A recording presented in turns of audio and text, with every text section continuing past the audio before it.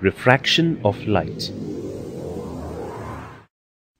You would have probably noticed that a spoon placed in a glass of water looks bent at the surface of water when viewed obliquely. The print on a page appears to be raised when the book is held behind a glass bottle filled with water. All these are the tricks of light. We shall explore how a light ray travels from one optical medium into another. You will need a glass of water, milk, pencil, a torch, aluminium foil, elastic band, needle. First, you need to prepare a point source of light. Observe how the torch is adapted as a point source of light.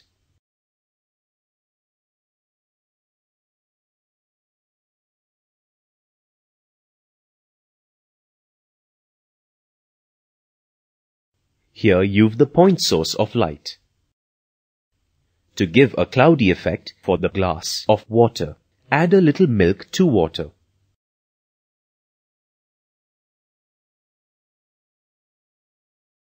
Darken the room. Shine the ray of light from the torch to the bottom of the glass. Observe the path of the ray of light. The path is crooked. This shows that a ray of light changes its direction of propagation as it travels from air to water.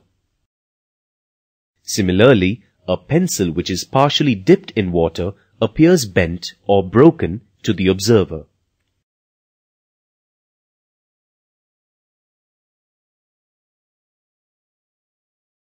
When a ray of light passes from air to water, its speed changes. Due to this, there is a change in direction of the ray.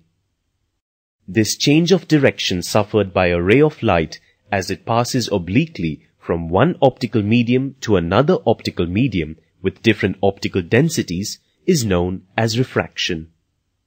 Note that whenever a ray of light is incident on a surface separating two media, a small fraction of the light always gets reflected.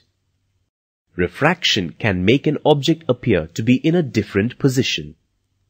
For the same reason, the part of the pencil which is submerged looks as if it has moved away from the part above water, and it appears fatter.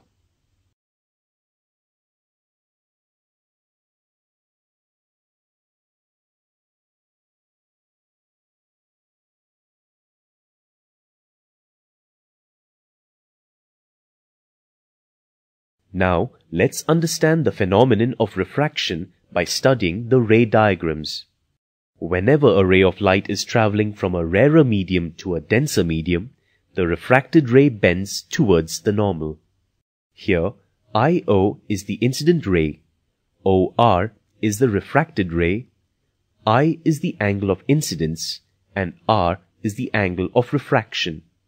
In this case, angle I greater than angle R. If the ray of light is traveling from a denser medium to a rarer medium, the refracted ray bends away from the normal. Here, IO is the incident ray, OR is the refracted ray, I is the angle of incidence, and R is the angle of refraction. In this case, angle I less than angle R. For definitions, click on the labels.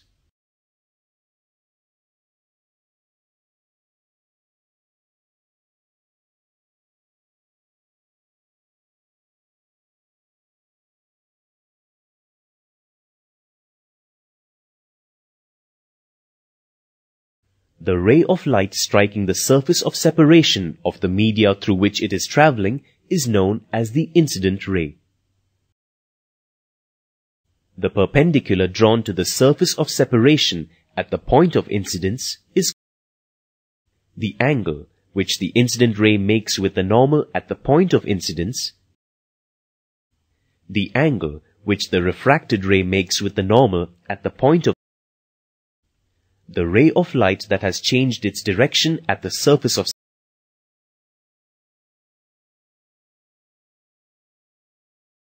The ability to refract light is called the refractive index. Refractive index of a medium is equal to the ratio of the speed of light in vacuum or air to the speed of light in that particular medium. Refractive index is equal to speed of light in vacuum by speed of light in the medium. This ratio is always a constant for a given pair of media. It is represented by a Greek letter mu.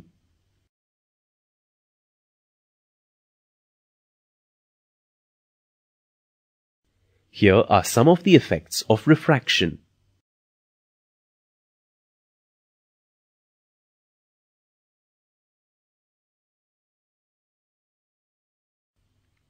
A straight pencil, PQ, when immersed obliquely in water, a portion of it appears to be shortened and raised up as P1, Q1 under the water.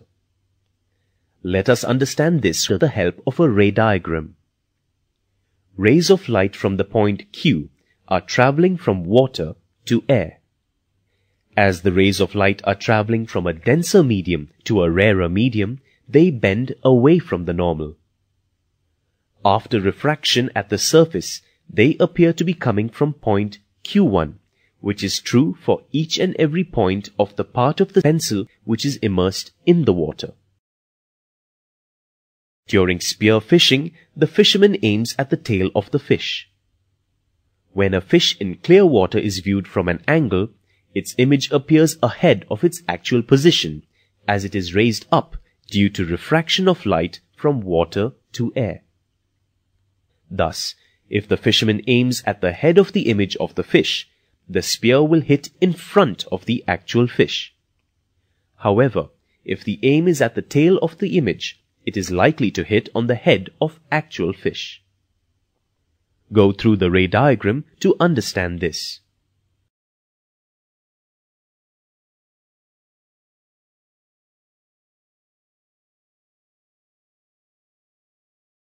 Twinkle, twinkle, little star. That's what we were taught. But do they really twinkle? No, stars do not twinkle. Let us now learn about why they appear to do so. The rays of light coming from the stars travel through the layers of air of varying densities. These rays get refracted continuously and they bend towards the normal as the refraction is from a rarer to a denser medium. The movements of air and convection currents causes a change in the density of the layers of air. As a result, the position of the image of the star goes on changing after every short interval. These different positions of the images formed at short intervals of time give the impression that the star is twinkling. At dusk or dawn, the sun appears to be larger than at noon.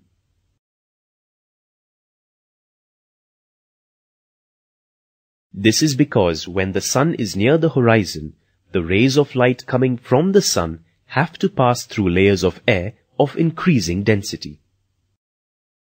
Due to continuous bending of light, the sun appears to be larger. At noon, the sun appears to be smaller than at dusk or dawn. This is because the rays of light that fall normally on the surface of the earth do not get refracted.